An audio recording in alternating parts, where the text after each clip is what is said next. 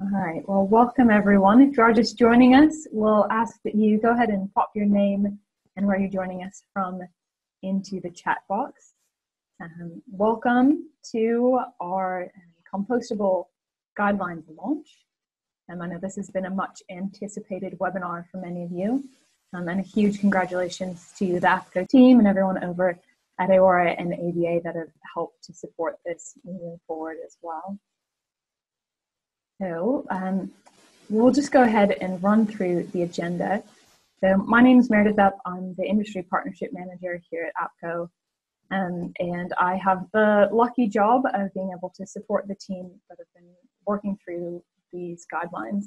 And I know for a lot of our members that compostability, there's a lot of questions around this. So I think we're all really excited to see the launch of these. So our agenda today will be the launch of the considerations for compostable plastic packaging. That'll come from our lovely Chief Executive Officer, Brooke Donnelly.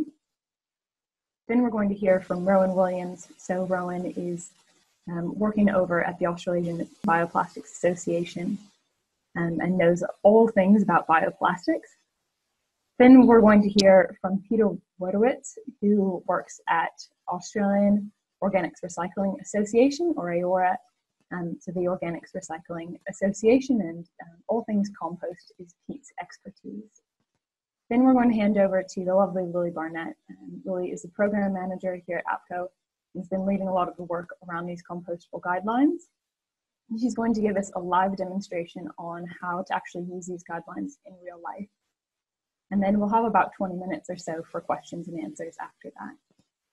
So without further ado, I'd like to introduce everyone to Brooke Donnelly, the APCO CEO, to give us a little bit of a frame up for these guidelines in our session today. Brooke?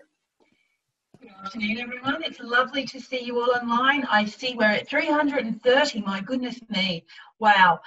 It's so wonderful to have you all here and wonderful to share this great piece of work. As Meredith mentioned, we have been working for some time on this, and I was asked today to talk about what is it.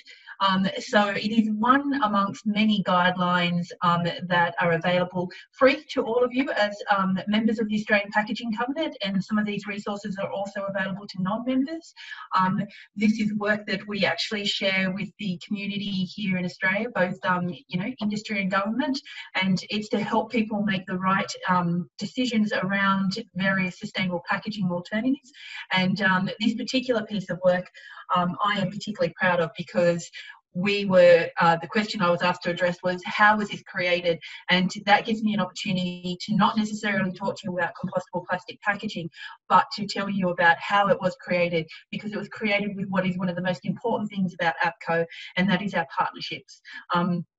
There's three very important things at APCO that I, as the CEO of APCO, I'm very proud of. That's the team and the board that I get to work with. It's a very real impact our work has. But it's also, and thirdly, and most importantly, it's the partnerships that we build. We are very good at working well with others, and we appreciate and understand the importance of this work and the very real and very true reality that no one individual organisation, government or individual can actually resolve all the issues that we have to address as part of the transition to the circular economy. And we've all got a really important role to play in that.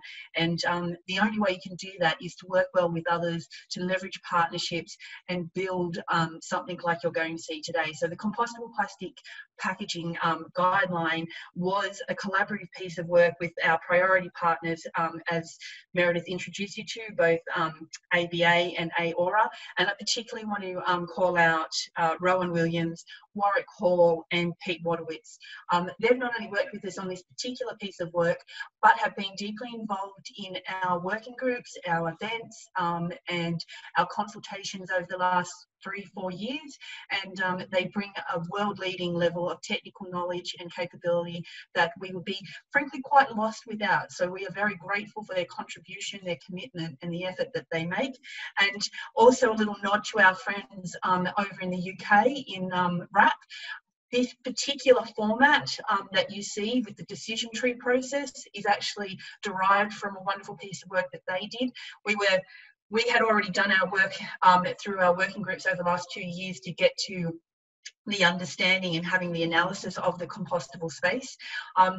But it looks like, you know, our British cousins beat us out a little bit in getting the format right this time, because they put together a fantastic, you know, format which they very generously shared with us. And again, it's another example of, you know, great partnerships and leveraging resources and sharing, you know, creative pieces and really driving for that. So having given you that little roundup of where we're at and what the guidelines are about, it's all about compostable packaging. And you know, the thing about compostable packaging is it's not right for everyone for every circumstance, but there are some circumstances where it is the right solution, and this piece of work is really geared to helping you understand that.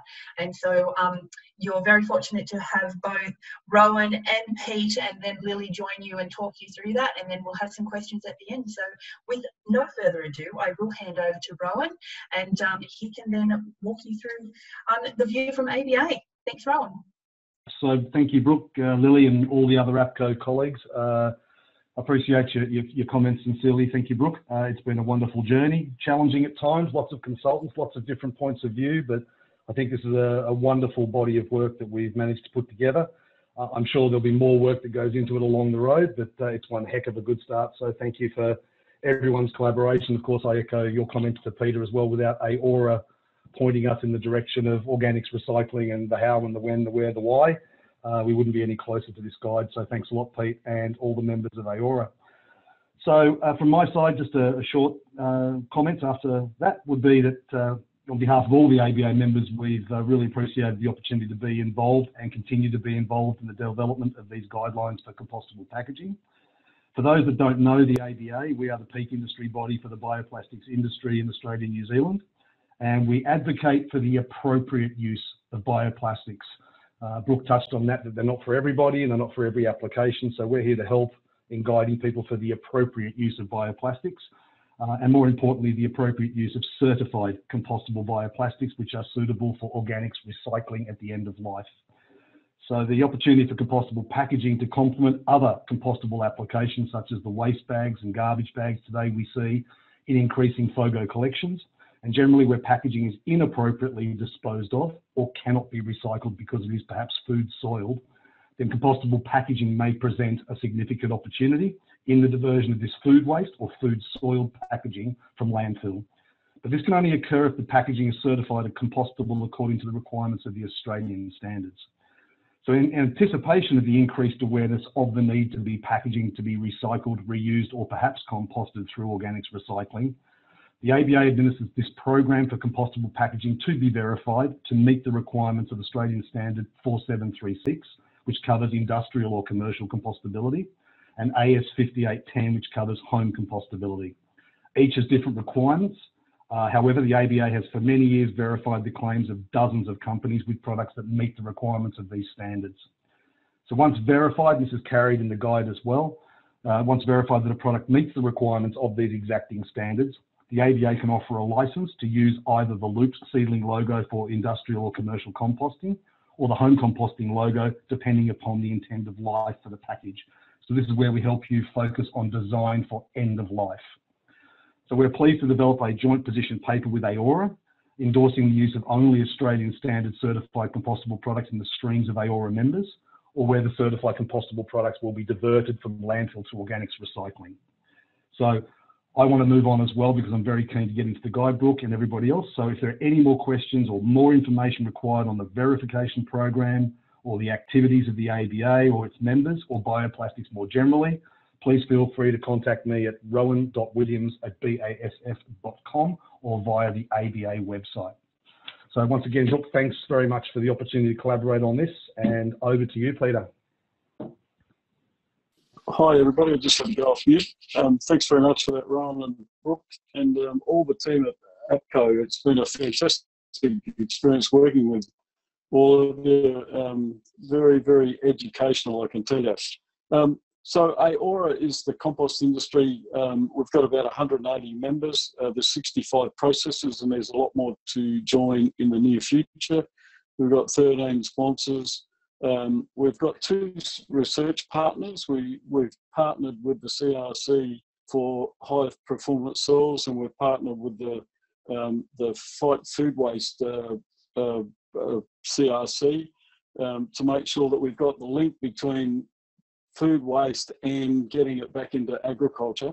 And we've got one media partner to make sure that we're out there promoting as much as we can the good things. There's been a very, very confusing acceptance of the industry in terms of compostables. And I think that's mainly because of the lack of education of all of us in the industry. And I think that's partly where Rowan's team have actually come on board and helped us and worked with us and done workshops, making sure that the industry actually understands what is compostable, and that terrible, terrible word of biodegradable. Sorry, Pete, I'm just going to cut you off there for a second. Your audio is just lagging quite a bit. I don't know if there's another setting, or if you can fiddle with your headphones a little bit. Okay, yeah, I'm sorry, I'm in a really bad, I'm out in the country, so the service, because everybody's on Zoom and Wi-Fi and everything, it's pretty bad. I'll jump in for Pete. I think I can probably talk to what we're going to say. Yeah. Okay, apologies everyone, and apologies to Pete. Obviously, we've got a little technical issue there.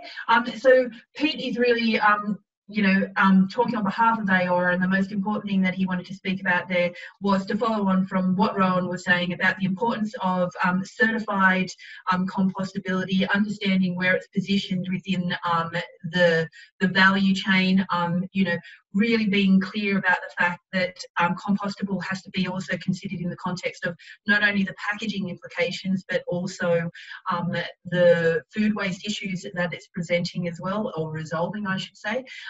So that's an important consideration when you're looking at something like these compostable guidelines. It is about a systems impact, and we really need to understand that, especially in the single-use plastic space, some of the alternatives are also about food waste and how that connection is with packaging. And that's been a challenge that we've all got when we're talking about compostability, is that balance between the packaging and reducing packaging, or packaging alternatives and their life cycle impact, versus the actual food waste issue.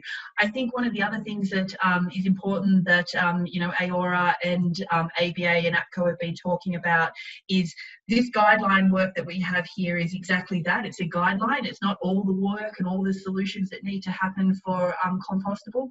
APCO is working with ABA and AORA this year and other stakeholders on essentially a national discussion around what would be a national strategy for compostable.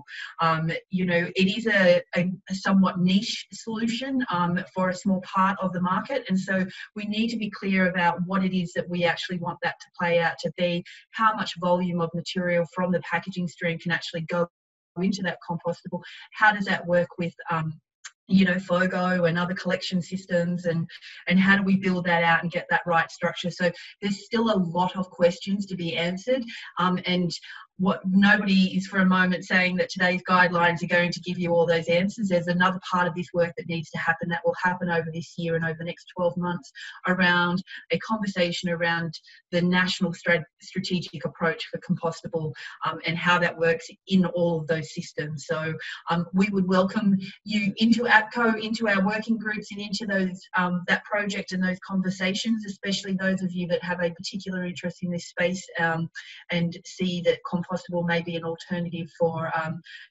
single-use plastic food services, as an example. And so that's an important piece of work that we'll be continuing.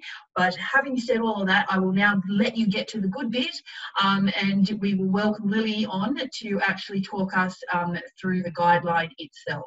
So I will hand over to Lily Barnett, our program manager. Are you there, Lily? I am. Thank you very much, Brooke. All right, I will jump straight into the guideline. Brooke has covered all of the why and how, so I'll show you a document that we are really proud of. We've been working through it for a while now, and we think that the interactiveness of the document is going to be hopefully really helpful for you all. So I'll just get it up on the screen. So it is an interactive document, so that's why, as a part of this presentation, we really wanted to show you how all of that works.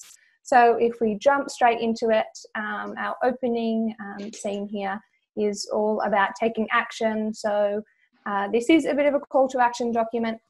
As Brooke touched on, there's a lot of confusion in this area, so we do really want to make sure that this is a useful document. It's something you can download or print off and use in your organisations.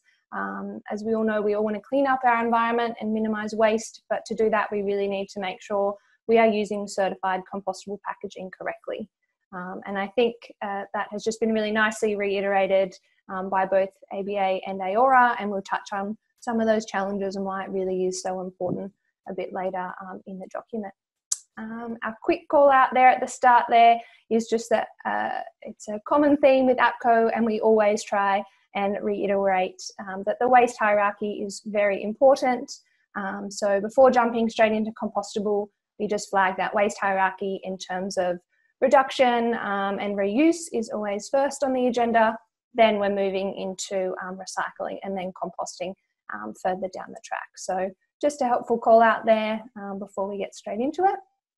So you can click up the top here to jump onto the next pages. And this is our contents page where you can see all of the section that the guide covers. If you hover over the top, you should be able to see that you can actually click straight through into those sections. And likewise, you can across the top as well. So if you want to jump to and from, that's a really helpful feature here. So the whole guideline includes some really good clarification on what we classify as compostable plastic packaging, a lot of information on the terms, and as Rowan mentioned before, the standards that are really important here. Then we jump into the landscape today, which is all about our organics recycling system and the impacts that compostable packaging can have in those systems, as well as if they do unfortunately end up in our mechanical recycling system as well. Then we've got our key potential applications, which we touch on, some important information about communication, and then our star of the show, our decision-making trees. And then last but not least, we've got a really clear glossary as well. So I will jump straight into the first section. So this is our what is compostable plastic packaging. And straight up, as you can see there, when we are calling an item compostable, we straight away identify that Australian standard, which we commonly refer to throughout the document as the Australian Industrial Composting Standard. The one that Rowan mentioned before, it is linked there, so you can jump straight in and find all that information. And then the other option there is the home compostability. So that one's linked there as well, so that everyone can have a look at that. And then if we keep moving along, we've got our clarifying complex terms. So this is a really important part of the guideline. There are lots of confusing terminology out there, and something like certified compostable plastics can be very complex, as Rowan sort of touched on before. So terms like biodegradable or bio-based can be really confusing. So we try and highlight why there are differences between all of these, and really reiterate that regardless of what the material is made of, that certification really is the pinnacle. That is what everyone should be looking for, regardless of if it's bio-based or not. Those biodegradation features can really vary. So always reiterating that certification. And on that point, we have a whole page on that, which really shows, as Rowan mentioned before, that seedling logo, which is for the industrial composting, as well as the home composting logo, which is there as well. As Rowan mentioned, the Australasian Bioplastics Association help provide that verification, and then they provide that certificate of conformance, which is issued after a producer has followed the testing of the standard by an accredited laboratory. So that's a really important note here. The other important note that we've got on the page is down in that left-hand corner there, and that is raising the issue that we do get a lot of questions on, which is if my compostable packaging is not plastic, do I still have to get it certified? And yes, we definitely encourage that, and I believe the ABA does as well. And so we do call that out there, that they still need to be certified because there can be other additives or liners or anything along those lines. So we really want to make sure that we're not causing any toxicity concerns. So certification is always the best route there. And then we jump into today's landscape. So this is all about what are some of those challenges that the current system is facing because of where we are potentially at the moment. We call out that compostable packaging is a really small percentage of the market at the moment, which is why there has been a lot of confusion as well. Whereas with new products coming to the market, we need to make sure that they, again, are tested so that we can make sure that they don't cause any problems in the system. So thank you to AORA and to Peter and his team for a lot of this information. It was very insightful for us as well. And if we jump in, you will be able to see a bit more as to why. So there are a few challenges. As we all know, we have some limited collection, especially for consumers. It's in terms of your FOGO or your food or garden organics collection. So making sure that there's always several collections when we're talking about away from home or closed loop systems or things like that. But when you're at home, it can be really hard. Some councils are lucky to have that. So always just check with your council. And then when we get into more complex areas, a lot of our current organics recycling systems aren't set up to recognize or process that packaging. So again, some challenges to come through with that. It's really hard for them to distinguish between a conventional plastic and a certified plastic as well. So more challenges we've just got to be aware of when we're jumping into these spaces. We then highlight here in a nice pretty diagram that whenever we talk about organics recycling, it isn't as straightforward as just composting. There's lots of different types of technologies. This is quite an advanced space.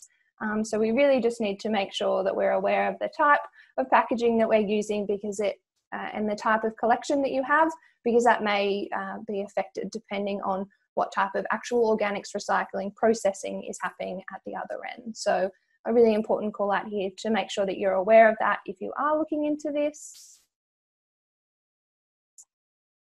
And we also just call out that if compostable plastics enter our conventional mechanical recycling stream, they are problematic because they do contaminate those other recyclable materials. So another call out here just to make sure when we're looking at compostable plastics or packaging that they don't end up or make their way into that mechanical recycling stream so that that isn't confusing or causing any issues. Next up in the document, we have the potential applications. Now we've just highlighted a few here.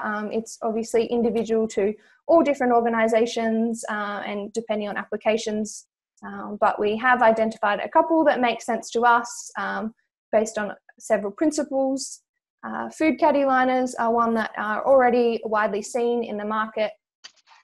So this is, if you are lucky enough, as we said, to have a FOGO system at home, you may already have these bags. So they're a really lightweight soft plastic bag. They're generally bright green and they go into your food caddy liners. And that helps with making sure consumers are collecting those organics and putting them in their organic bin for collection. So that's a no-brainer there. It's a really helpful vehicle to make sure that we can collect and recover those organics to make sure they're not going to landfill. Fruit and vegetable stickers are another one that have come up locally and internationally.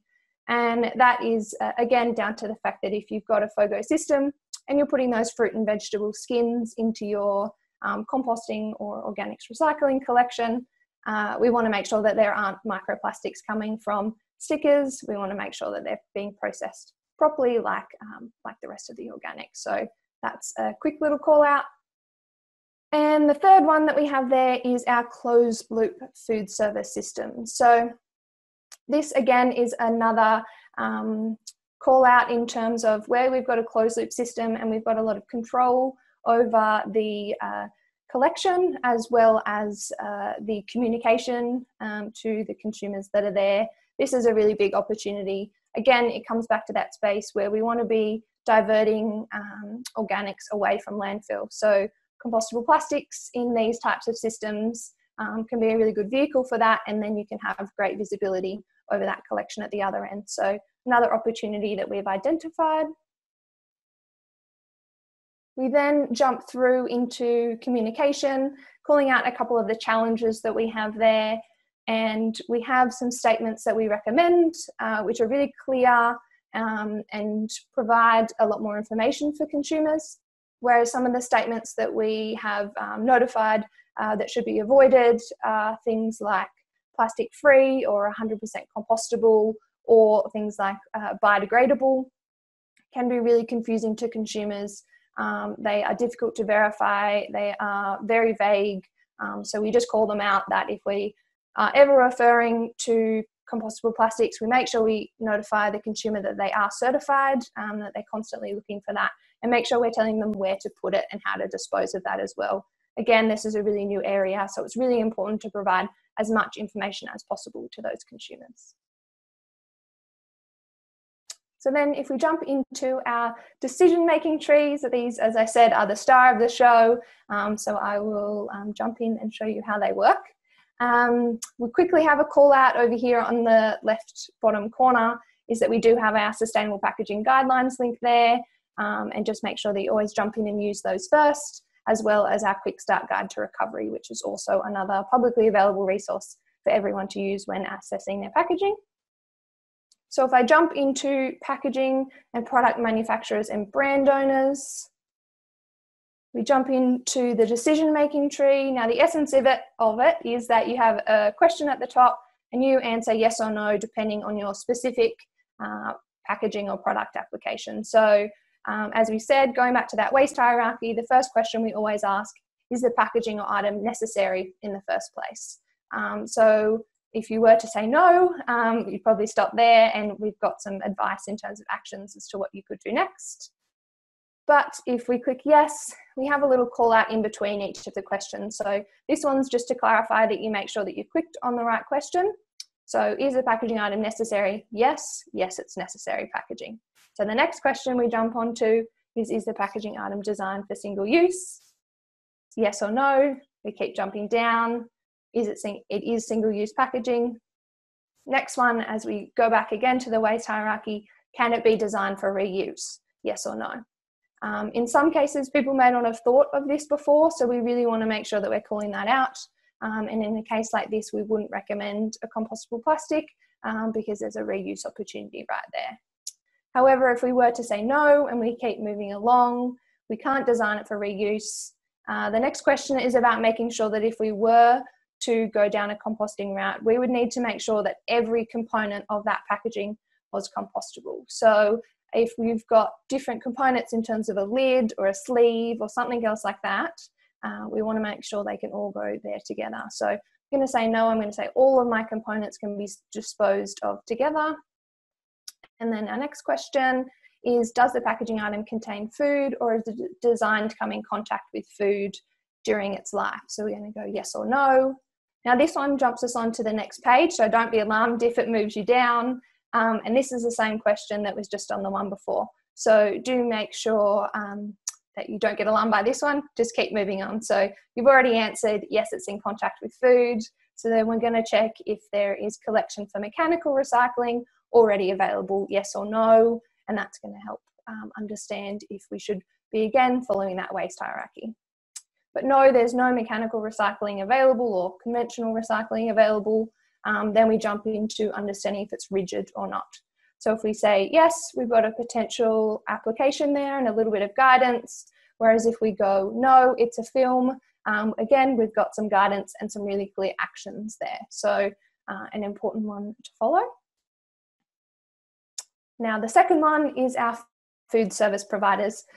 So again, similar questions. If we jump through yes or no, they're relatively straightforward again. So I'll skip through this one a little bit. This question here is all about if there is constantly going to be or permanently be in contact with food, which is a really important call out here. Again, when we're going back to the fact that this packaging can be our vehicle for recovering this material. So we've said yes, it's contaminated with food, and then we're jumping on to understanding if it's a closed loop system or not. And we've helped provide some examples of what that could mean. And if we go no, we do have still a potential application there because we want to make sure we're recovering that food. But if we go yes, we're also going into the closed loop system. Again, we're checking if something can be collected for washing or reuse or mechanical recycling. But if that's not available, we've got some opportunities there that are worth investigating. So some clear guidance there.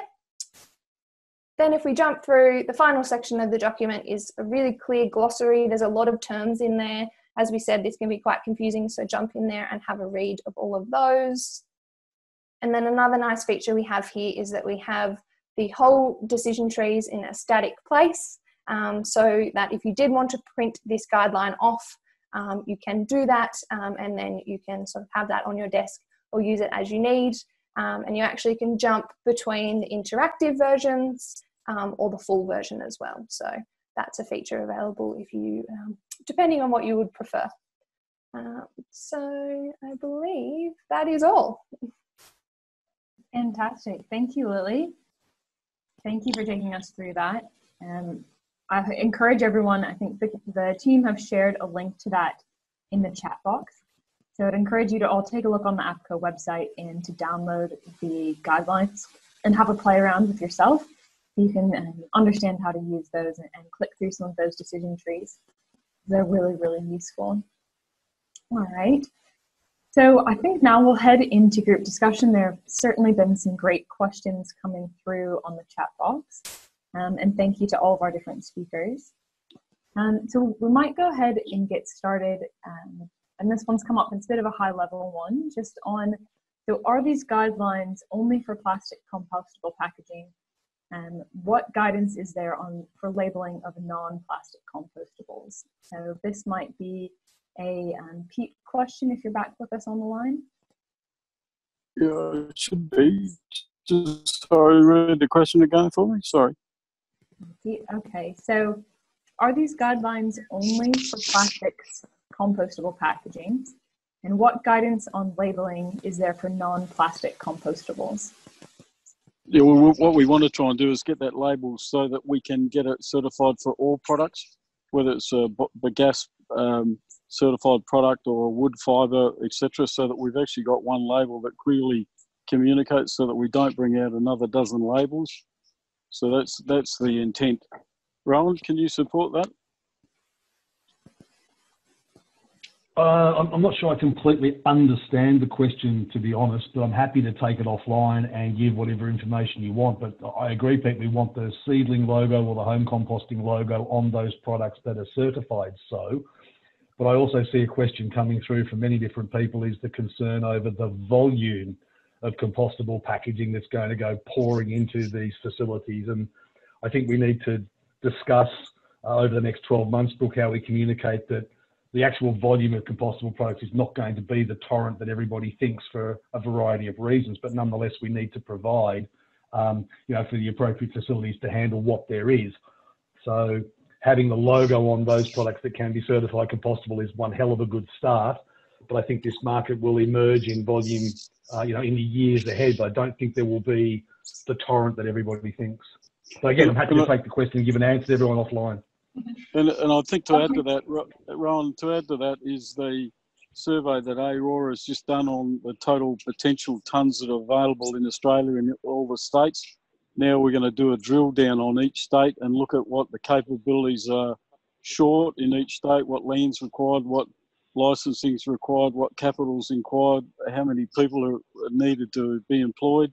So over the next couple of 3 years, we'll be adding that as this all improves and this whole communication area happens. So the industry is looking at that whole picture at the moment as well. Yeah, and I think I would just add to that, to both Pete and Rowan there, that let's be clear what compostable packaging is part of the solution and part of the work towards the 2025 national packaging targets. It is not a silver bullet. It is not the only answer. There are many things, and that is why we have a waste hierarchy. And as Lily went through that guideline, many times she referred back to the waste hierarchy, and that is because in terms of compostability, it is not your first choice. You know, if you look at that waste hierarchy, it is about avoidance and reduction. So we need to reduce packaging as much as we can and avoid it where possible. And then we move down into reuse, and reuse is a higher order response, and then you have recycling, and then you have composting. So composting is a niche solution for a particular application. It is not and will never be the silver bullet. Exactly. It will never be the silver bullet, and it will not replace a massive amount of current packaging. So if you are talking or thinking about compostable packaging, before you do that, you should be thinking about 3 or 4 other things, i.e., do you need that packaging? Can you avoid it? Can you reduce it? Is it suitable for a reuse system? Is there a recyclability option? Then, if all of those are a no, then you start talking about compostability. So compostability is part of the solution, but it's not the silver bullet, and so you need to be very clear, and that's what these guidelines do. They give you that guidance to tell you what the preferred options are in regard to and in line with that waste hierarchy. And I think it's important to also note, to Rowan's point about the volume of material. Currently, the report that APCO put out at the end of last year on consumption and resource recovery, there's 1,000 tonnes of certified compostable packaging being used in Australia right now. To give you some context, that's 1,000 tonnes of 5.5 million tonnes of packaging stream in Australia. So it's a very small volume. It is still an important part of the solution, but it is for a particular application. Absolutely, Brooke, and encourage everyone to take a look at the waste hierarchy, and as you work through these guidelines, and really use that as your starting place when you work through this. Another question probably here for Rowan, and for those that might not be as familiar with the standards that are listening in here. And so some participants are interested to know if there are any plans for the 2 Australian standards to be updated. And Rowan, it might be helpful if you can just call out the ecotoxicity and why the Australian standards are different than potentially the EU ones. Okay, different in the sense that both Australian standards are more stringent than the current European norms or the ASTM or indeed any other standard on the planet, because they include an ecotoxicity or worm test, which was included in both standards at the time they were published. We've had many inquiries over the years saying, why do we have it? We don't need to have it, blah, blah, blah. However, I can tell you that in the revisions of the European standards and the ASTM standards and others, the inclusion of a worm ecotoxicity test is being considered and is going to be adopted in some of those standards over time. So we actually were a little prescient in having that as a protection for compost that's going to be applied to agricultural land years ago. Look, they're living documents. We regularly, as an association, review the requirements of those documents with the requirements of, say, how it lines up with the composting standard, or what the organics recycling industry has to supply to their customers to make sure that what we're putting in their compost doesn't impact what they're then selling to their customers. So today, they're currently as up to date as they can be and as representative of facilities as can be, but these things do change. And we will, routinely and regularly look at the standards to make sure that they're keeping pace with developments in the industry. There's no plans to revise them, but I did see one question come through that the AS 4736 came out in 2006, which it did, but it was revised in 2009. Granted, that's still a while ago, but was revised in 2009 to pick up on some things that had been missed in 2006. If we find those same erratums or omissions or needs, given now we're moving more into packaging as opposed to how they were originally designed, which was for flexible films, then we'll update them accordingly. We can guarantee you of that. Fantastic, Rowan. I think that's really helpful. Other questions that are coming through, and I think something that's really helpful when we talk about that silver bullet solution and why it's great to have Pete on the line here, is thinking about, at the end of the day, once the compostable packaging goes through processing, it needs to go back and have a market. So Pete, can you talk to us a little bit about what are the markets for composted materials? Oh, the markets are just huge. I mean, particularly in Australia where we've got such poor quality soils. If you just use the mulch market in the vineyards in South Australia, we'd require 1.5 million cubic metres of material. That'd be the next nearly 10 or 12 years. If we could get the organics out to the Riverland and Griffith and all those areas where vegetables grown, you know, the water saving potential, the carbon that we can build up in the soil is just massive. So the markets are just unbelievable. So the size of the market can cope with all the compost that we can make for the next 100 years without a problem. So I'm not fearful of that at all. Great, Pete. And another one. I think that's an interesting part of the conversation that we have to have going forward. And I mentioned earlier on the additional piece of work that happens, you know, in alignment with these guidelines. The guidelines are, if you like, the starting point, and that national conversation we need to have about the composting strategy and how it plays out in terms of recovery and distribution, end markets, all those kind of things. You know, Pete makes a good point. There are plenty of end markets. The work now is to be done is around, you know, how is that material collected, how is it recovered, all those kind of things, keeping in mind that there are limited applications. You know, if you are talking about converting packaging to compostable, if it's wet, if it's moist, if it's hot, or any of those kind of things, you can't use compostable for, you're going to be challenged. So, you know, we've got a limited application for compostable packaging, but we do, as Pete said, have a great opportunity in terms of whatever is converted over to that stream will actually have a good solid home end market, which is important.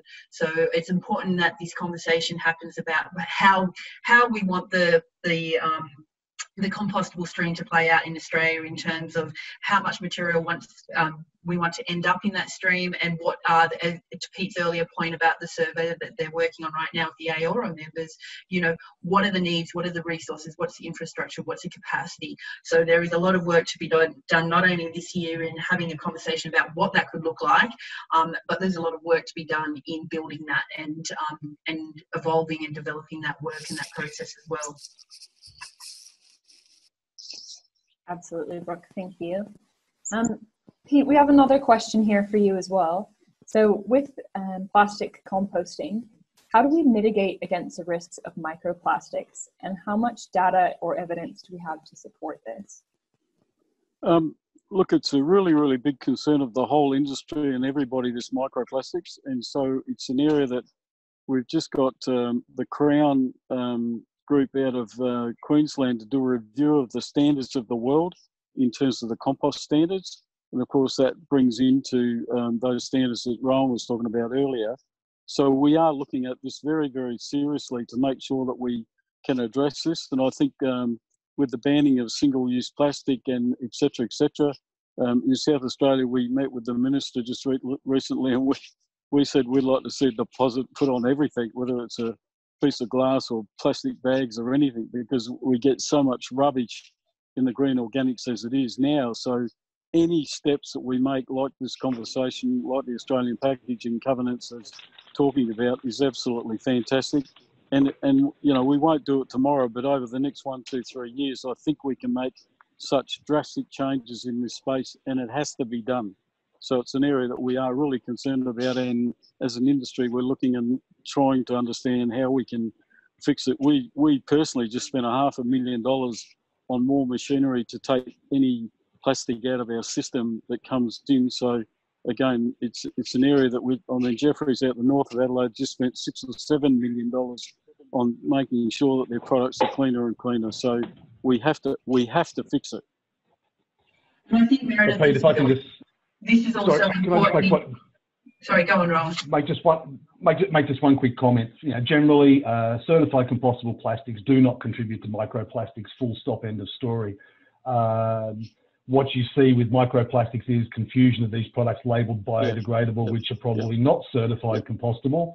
And for example, in South Australia, you've got the plastic waste avoidance bill that was introduced to Parliament last Thursday to get rid of oxo-degradables, for example, which is simply polyethylene with an additive, which certainly may contribute to microplastics if it goes through processes or lost to the environment. But the whole idea of the certification is it shows that 90% of the product, the package, the article is converted to CO2 within 180 days, but generally within 4, 6, 8 weeks in a composting site. And then the disintegration of that material takes care of the balance. And there's many studies, peer-reviewed and others, that shows that the 10% or whatever's left after the 90% is converted to carbon is fully assimilated by microorganisms, leaving nothing but CO2 in small amounts, water and biomass. So this is the whole point of certification. If you're buying and using and labeling and getting certified compostable products to organics recycling, you are not contributing to microplastics in any way. Thank you, Rowan. Excellent. That's yeah, excellent. and I would just reiterate what both Rowan and Pete have said there, and let's be honest about where the problem lies with microplastics. It is in this space of, as Rowan said, the claims around biodegradability, and one of the really key reasons that APCO have done this piece of work and have given such clear guidance in this space through these guidelines is because it's really important that people understand if you are getting promised a silver bullet or a free lunch, there's no such thing. And, you know, there is actually, you know, if you are going to buy packaging in this space and you're going to go down the compostable track, and if you decide that's the right choice for you, make sure it is certified. There is a reason why certification is important. It's because that's how you actually make sure you get what you pay for. And there are, to be frank, quite a lot of, you know, organisations and greenwashing going on in this particular space. And so buyer beware. If you're getting promised a silver bullet or a simple solution, it's probably not what it is promising. So make sure that it's certified. If you are uncertain or unsure about any of those kind of things, talk to ABA, talk to AORA, get the information, be sure that you get what you pay for, because if you're being promised a simple solution, compostability is not necessarily a simple solution, and you know, there's lots of promises and lots of greenwashing that's going on in this space, and there are people that are doing really good work in here, and it's time, and it's very important, and it's very timely that we actually delineate quite clearly between those who are doing this work well and appropriately and those who are not, and that's clearly, you can make that clear delineation by looking for certifiable compostable packaging. Exactly. Well said. Fantastic. Thank you, Brooke. Lily, I have another question for you here. So going back to the guidelines. So when people are using the guidelines and there's mention of, is the packaging considered single use? What is the definition for single use packaging in this context? Great question. Thank you, Meredith. So hopefully everyone would have seen that at the end of last year, APCO did release a document that is referencing to the phase out target, which is about problematic and unnecessary single-use plastic packaging. So the single-use definition can be found within that document. Might get one of the girls to link it in the chat box so everyone can get access to that. Otherwise, we'll make sure we share it around afterwards as well. But in terms of this context, we really want to think about it is it only being used by that consumer once, and then they dispose of it in their bin straight away. Yeah, it can get complicated when we get in different areas, but take it back to that. Have a look at that definition and make sure you reference it, but take it back to those simplified steps of, are they using it and throwing it in the bin after, especially when we're looking at things like food contact and things like that. Fantastic. Thanks, Lily. And just one more very practical question around the guidelines. So when I download the guidelines and I open the link online, the decision tree links aren't working for me. How can I fix this? So any advice on using this document? Yeah, definitely. So it really depends on what browser you are in when you're opening the document. But for best results with all the interactive functions, we do recommend that everyone downloads it. So do download that onto your desktop. Something like Adobe Reader is free to download if you don't have it already, but that is the best way to use the document. Likewise, as we said, we've got those static decision trees at the end. So if that functionality isn't working for you, feel free to jump straight to the end of the document and you've got that all in one place there. Likewise, you can print that off and use that as well. Great. Thanks, Lily. Hopefully everyone will be downloading these after the session is over. We have one more question. Rowan, this might be one for you. So what's the consequence of compostable plastics ending up in landfill? If they become common, is it worse or better than non-compostable plastics in terms of LCAs? Good question. I guess the simple answer is, compostables are not designed to end up in an anaerobic environment. They're designed to get into an aerobic environment where biodegradation and microorganisms can do their work, i.e. composting or home composting. I think the issue is I've seen some questions go around too saying that compostables generate emissions, and of course there's probably some minor emissions from them, but if you've got 1 kilogram of organic waste in a compostable bag that goes to the landfill, ultimately it's the 1 kilogram of food waste that emits the methane, not the 10 gram of bag, although there will be 10 gram worth of the equivalent emissions of whatever in that anaerobic environment. So the impact is, a polyethylene bag that goes into a landfill is going to sit there for a very, very long time. Whereas over time, the compostable bag, for example, or article is going to biodegrade, but there will probably be some sort of methane, emission from that over a similar time. But ideally, it's a bit like the marine discussion. The idea is to avoid these things getting to that environment as best we can. And given that 80% of plastic pollution in the ocean comes from terrestrial sources, we'd be better off making sure that we stop these things at a terrestrial level before it enters that environment. Absolutely, and that was going to be the next question we asked you there, Rowan, around plastics in the marine environment.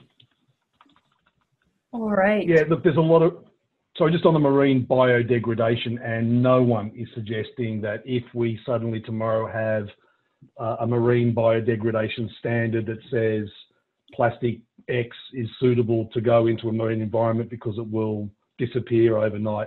No one's recommending that as a solution, because ultimately that possibly could increase the amount of material that's littered and just thrown away.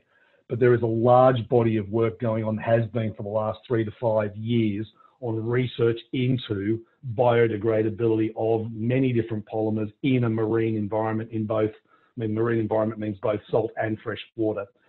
That work's going on, and I understand that a marine biodegradation standard could be possible by the end of next year, but the studies need to be done so you have the science that underpins any particular standard. But clearly what we want is to not introduce a reason to excuse people's stupidity and increase the amount of littering by telling them something's okay to throw down your sink because it'll dissolve. We don't think that's a smart approach at all. Absolutely, and I think that might be a good way to close and hand back to you, Brooke, thinking about the circular economy and why that's so important. And before we all head off as well, the team will be popping up a quick poll before anyone leaves the chat. If you can just fill that out before you leave, that would be fantastic. Brooke, if you'd just like to say maybe a few words before we all head off, especially advice for any brands in terms of what's the best next steps that they should be taking. Absolutely. So once again, thank you to both Rowan and Pete for joining us, and for Lily and her wonderful explanation of the guidelines. I hope that you all found it valuable. And I think in terms of compostable, what I would suggest to you is seek out, first of all, the sustainable packaging guidelines. The guidelines have 10 key principles in there in regard to sustainable packaging, and sustainable packaging is a conversation that is a lot broader than compostable. Compostable is one element, and the smaller of all the elements of sustainable packaging. And then that will give you some great guidance. They're available on the APCO website, and we are happy to share them with you. If you get those 10 principles, you are well on your way to achieving sustainable packaging. On top of that, if you do decide that you go through the guidelines and that compostable packaging is the best alternative for you, do seek out the support of organisations like ABA and AORA, who can give you the technical knowledge that you need to be able to make the right choices. And whatever you do, do not buy packaging that is not certified.